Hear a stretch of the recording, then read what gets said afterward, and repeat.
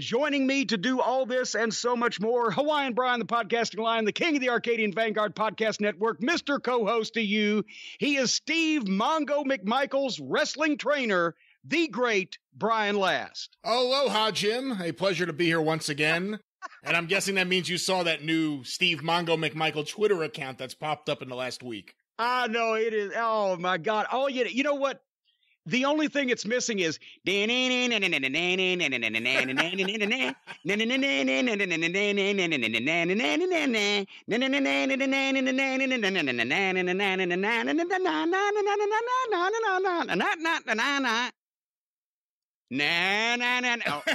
please. All right, I won't Mercy. go any further, but no.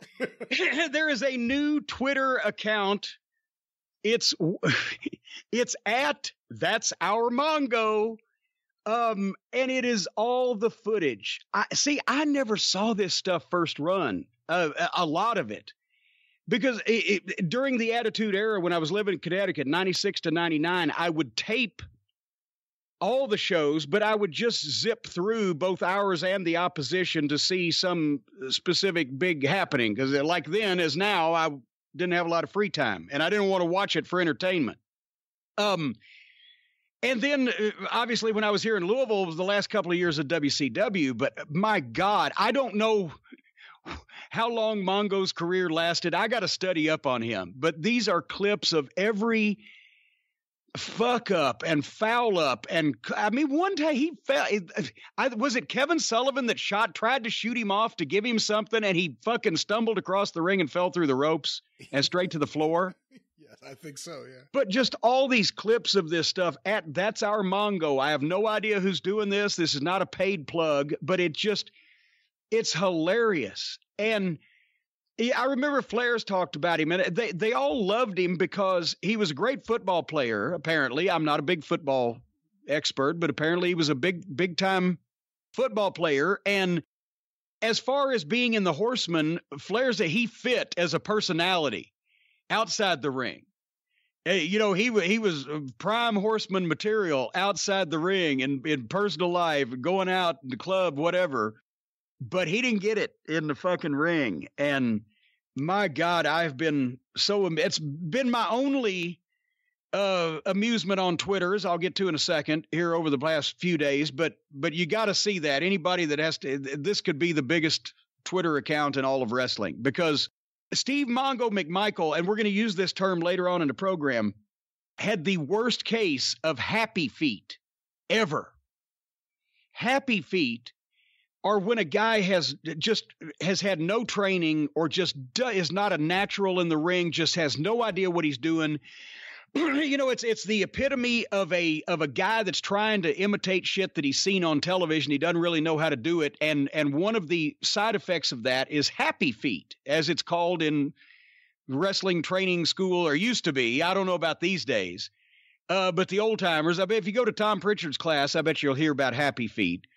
But that's when no matter what you're doing, if you're in a headlock or you're holding a headlock on somebody, your feet are always moving. They're moving back and forth, or they're moving up and down, or they're moving more often than they need to be. Or if you're getting shot off, or you're shot to the turnbuckle, or you're just running, hitting the ropes, doing a crisscross back and forth, you're taking extra steps. Your feet are moving in different places.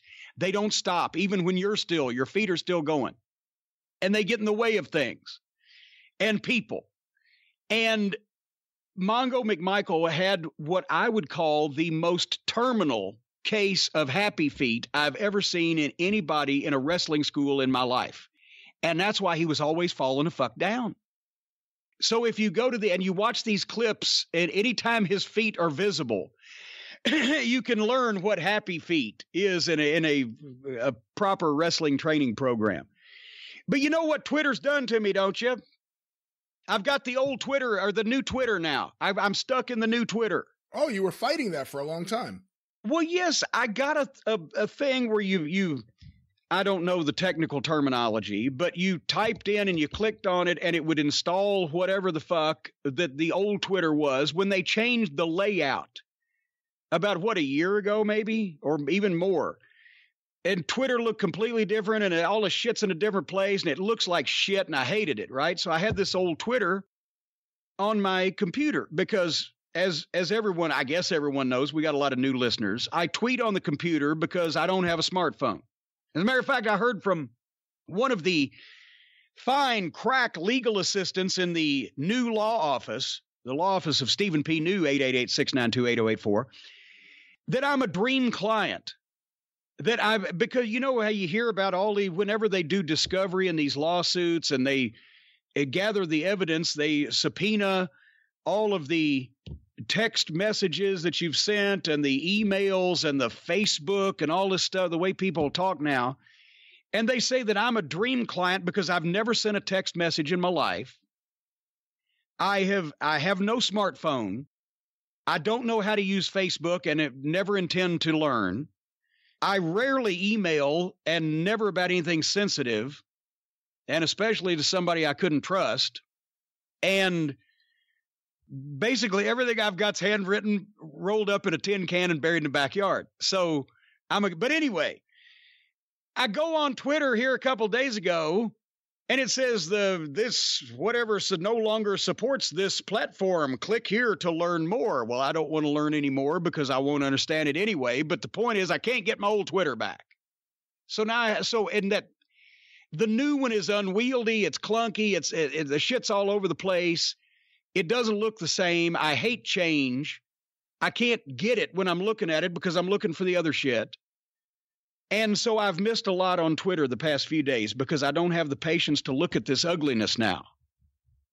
Normally Twitter is only ugly because of content, but now it's ugly visually. So if I'm missing anything on Twitter, I apologize. Why did they do that? They're always tinkering with these things, with social media. You get used to the way Facebook looks or the way Twitter looks, the way they operate, and then they change everything up on you. Well, sometimes they give you a warning, like, we are going to be going to this new one.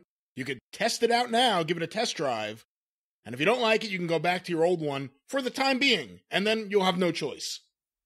Well, my choice is, how about just take your thing that you're tinkering with and shove it up your ass? Because until they outlaw papers and pens and pencils, I can communicate just fine. So I know what I'm doing.